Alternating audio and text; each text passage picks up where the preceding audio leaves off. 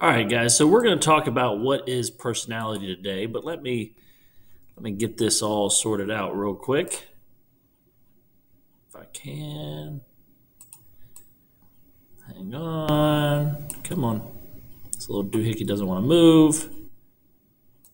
Okay, perfect. So yesterday we talked a little bit about personality. We talked about personality traits, positive, negative, neutral ones. You guys did some work on your personality identity chart. Maybe you started a Nearpod. If you didn't finish those, you'll work on those today after these notes. But what I want you to know is that as we go through this, you do need to write this stuff down because you'll probably get a quiz on personality at some point. So write these notes down as we go through it. Pause the video as you need, and it'll help you out. Okay. So, what is personality? It's the combination of characteristics, emotions, behaviors that make each individual unique, which is why I said yesterday that these things we wrote down had to be characteristics, almost like adjectives of you. You couldn't say things like you were an athlete. You had to say you were athletic, right? And personality traits shape how we think, feel, and act in various situations based on who we are as people is going to make us react when we have situations presented to us. Okay. So why is personality important? It's understanding our personality helps us with building healthy relationships, helps us with self-awareness, helps us with personal growth, right? It just overall makes us a better version of ourselves if we understand our personality, okay? Knowing our personality traits can help us make better life decisions, right? Knowing that maybe you're short-tempered might help you realize when you're getting angry, you might say something. Knowing that you're compassionate might help you realize that you have an interest in something that wouldn't be there, right? A career. So understanding our personality is super important. Also, knowing your personality can improve communication and empathy, right?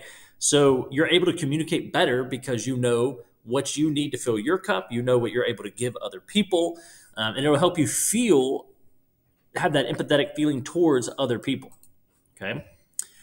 Also, it helps you realize that people with different traits may communicate differently, and it's going to help you be able to adapt to various communication styles, right? There are definitely going to be people in your life that maybe your bosses and stuff in your future, maybe it's your parents, maybe it's other people in your family that their communication style just doesn't jive with you, right?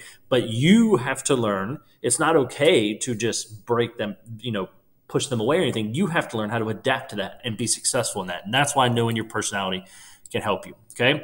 So we're going to look at the big 5 personality traits. And the reason why this little kid's being bowled over by the ocean is because the 5 words make up the word ocean. So O is openness.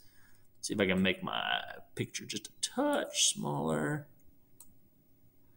There we go. Okay. C is conscientiousness, and we'll get all these in a second. E is extroversion. A is agreeableness. And N is neuroticism. Now, those are very fancy words. We'll break those down on the next slide, so make sure you write down each thing, right? So openness means your imagination. You're imaginative. You're curious about new things, right?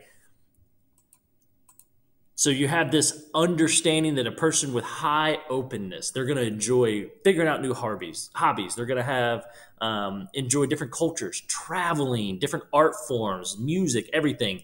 And they may be open to trying unconventional approaches to solving problems, right? They're those your think outside the box people, okay? Open individuals may make decisions based on their curiosity and desire for novelty or uniqueness or interesting. And they may be, like I said earlier, more considerate or more open to considering unconventional and creative solutions. Okay.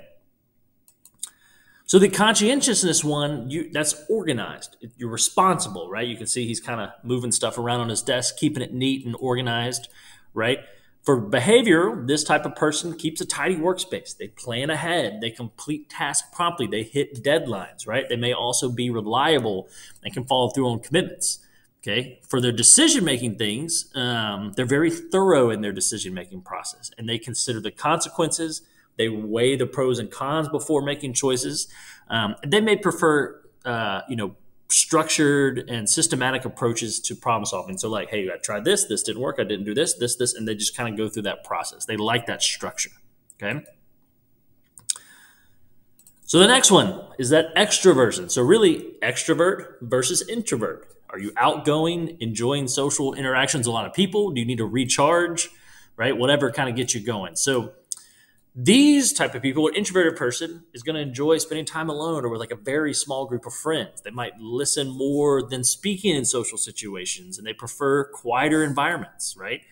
Introverted individuals tend to make decisions based on their internal thoughts and feelings, and they may carefully analyze situations, prefer time to think before they respond. And they're going to thrive in roles that require a lot of focus and individual work. And this is a scale, right? So if you said, like, here's the least introverted all the way up to the most extroverted, they're going to be somewhere in here, right?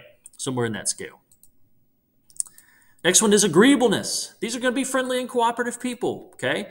An agreeable person tends to be empathetic because they can kind of feel the feelings the other people are having. They're going to be supportive of other people. They want to prioritize harmony. They don't want things to get out of balance. They don't want fighting or conflict. For the decision-making process, they're going to prioritize the needs and feelings of other people, right? They might be more inclined to compromise and find a win-win situation so there's not this huge conflict coming up, okay? And then our last one, neuroticism. These are, they might be emotionally sensitive or prone to anxiety, right? And so people might have they might react to certain stressors or have a strong emotional reaction to certain things. It's possible you might have mood swings, right?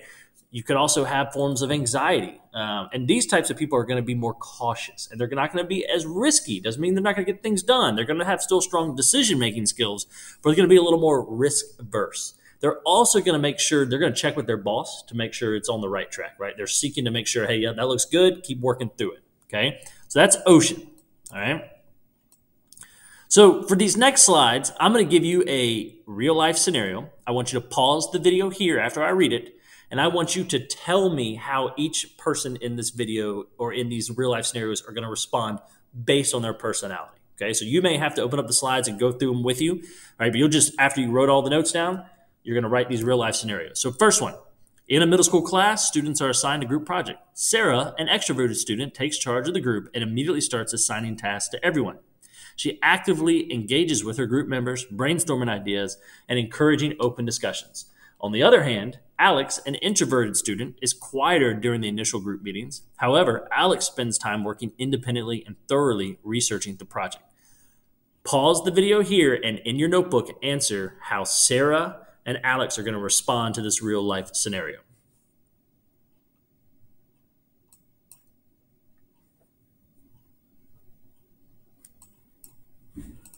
All right, real life scenario number 2. In a school club, a disagreement arises between two members, Emily and James. Emily is highly agreeable and dislikes conflict, while James is more neurotic and easily gets anxious in tense situations.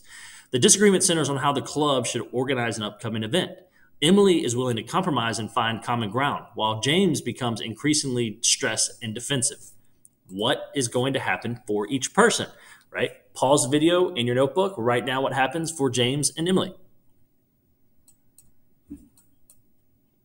The next one, a group of students is planning a class trip. Emma, a highly conscientious student, carefully researches different destinations, considers logistics, and creates a detailed itinerary. She is focused on ensuring everything runs smoothly.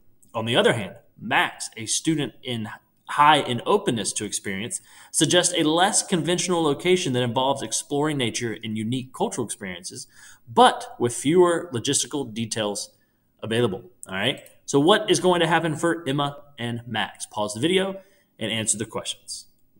Once you have done all of that, your notes are done, and you may move on to the next activity